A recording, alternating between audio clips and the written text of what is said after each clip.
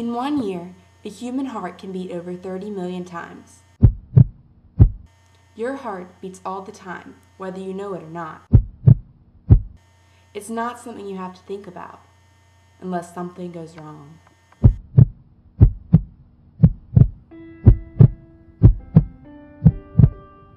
About 5 million Americans suffer from heart failure. Heart disease claims about 1 million lives a year. There are many different treatment options depending on the severity of the case. For some, all it takes is a lifestyle change. For others, there are medications which can work miracles. Surgery is necessary in some cases. Heart transplants help many, but not everyone is eligible, and there's not always a heart available when needed. A more reliable option was needed, one that doctors and scientists could control. They needed an artificial heart. People have been trying for centuries to understand how the heart operates, and then how to create one. It took until this century to have the technology to make that possible. No attempts were strong enough to sustain the human body. Many people dreamed of a more reliable option. One man was able to make that dream into a reality. His name was Robert Jarvik. Jarvik's father was dying of heart disease. He decided to go to medical school to learn more about how to find a solution. He was passionate about creating an artificial heart, and he brought that passion into the lab. Jarvik was accepted into University of Utah's medical school. From there, he was hired to work in a lab that was working to develop an artificial heart. Because of their little success, Jarvik was given freedom in designing that heart. Within 8 months, he developed a design that worked in animals. He was able to take those results and apply them to a human heart replacement. The Jarvik 7 surpassed all of the previous tries. It functioned just like a human heart. It is a little larger than a fist and attaches to the heart's atria. It is powered by compressed air transferred by tubes that are attached to the patient's heart. The patient's entire heart is taken out and replaced with this mechanical device. One of the primary problems the labs found was powering the device. A human heart works off of human energy, but a mechanical device cannot use that energy and must be powered by a battery instead. The original battery was about the size of a refrigerator to ensure there was enough power. There were many complications, but it was closer to a human heart than any before. An application for the heart was submitted to the Food and Drug Administration to be approved for use in humans. When it finally passed, there were strict rules about who could receive it. They could only implant this heart on people who were sure to die soon. Ultimately, even if they did not live very long, it gave them longer than they would have had. In 1982, Barney Clark became the first patient to ever receive an artificial heart. He called the doctors telling them that it was time when he felt he was about to die. He survived the operation, but there was still hardship to come. The doctors were not expecting him to make it through the night, but he still made it. He suffered many trials, from nausea and pneumonia to depression. There were 6 feet of tubes coming from his chest. The sound of the Jarvik heart could be heard clicking with each beat. No, it's been a pleasure to be able to help people. And you folks learn something.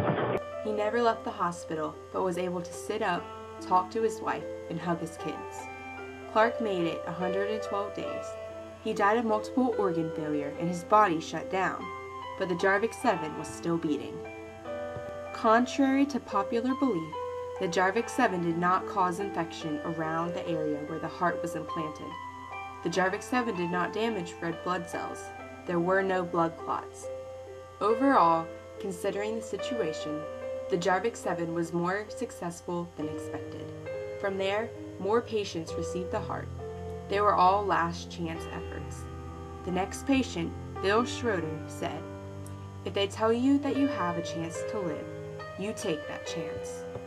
There's a lot of trauma in removing a patient's heart and putting in a completely new one. Working with Texas Heart Institute, they developed a new device that could be used as an assistant to the natural heart, the Jarvik 2000 Flowmaker. It is not a completely new heart. Jarvik 2000 Flowmaker is a small valve that allows the patient's real heart to remain. is about the size of a C battery. It attaches to the heart in the left ventricle and pumps the blood. The Jarvik 2000 is a better option for many patients. The demand for transplant hearts is rising, but the number of donor hearts stays relatively the same. People still need their hearts if it would have been their only long-term solution. This version of the artificial heart is a more permanent option. The Jarvik 2000 does not beat. It has a spinning rotator that propels blood into the aorta, which goes to the body from the left ventricle. Patients have a manual control of this heart. The natural heart can tell when the patient needs more blood, if they go running, for example, but a machine cannot tell this. There is a small external controller that can attach to a belt loop. The Jarvik 2000 requires an external battery, as it does not get power from the body. It was much lighter than any before. The whole controller and battery pack weigh less than 3 pounds. This is such a significant difference from the Jarvik 7. The Jarvik 2000 Flowmaker is a more realistic option for people to continue living their lives. Patients are able to go to work, see their grandson's soccer game, and live regularly as if their heart was pumping on its own. These pumps are the ultimate. They put the heart to rest, but leave the rest of the body so they can move around. They don't have to be in bed. The survival rates went up, and more people received artificial hearts. Today, both the Jarvik 7 and Jarvik 2000 Flowmaker are still used. The Jarvik 7 is now known as the CardioWest Total Artificial Heart. Instead of relying on these artificial hearts to keep their patients alive for the rest of their lives, doctors can use them as a bridge till a transplant heart can be found. But transplantation is still the most effective means of replacing the heart function of any device that we have. The Jarvik 2000 has been used as a bridge for 79% of the patients, but a lifetime solution for 21%. Dr. Robert Jarvik and his artificial hearts have had a large impact on medicine, particularly the cardiovascular field. So much has been learned about the heart through researching how to replace one. With every patient, they learn more. The technology is constantly progressing and getting closer to finding the perfect artificial heart. All of this began with Robert Jarvik's successful artificial heart. He opened the doors for this field. My goal is to get Beth better. We would be able to allow her to be rid of that big console that she has to wheel around with her. The best way to get her to that end point is to support her with one of these pumps for as long as it takes for her to get a heart transplant. Without the artificial hearts, many lives would have been lost. The number of people with heart disease is rising, and there are not enough transplant hearts to go around. Numerous lives have been saved, and people have been able to survive until a transplant heart is found. It gives them a better chance to survive. The true impact is still to be known. We have seen how amazing it truly is, but it will only improve. All of this began with Jarvik and his design for Jarvik 7. His design has changed medicine.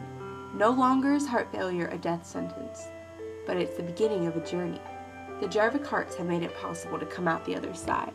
This all started with a man that had a dream to innovate medicine and give heart failure patients hope.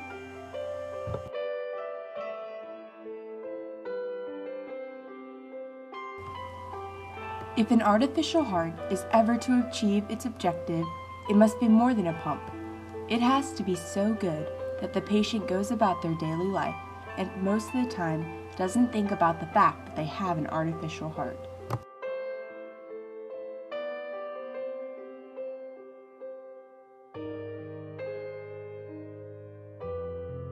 Jarvik innovated medicine so that patients are able to forget about their artificial heart and live out their lives. He gave them hope for survival.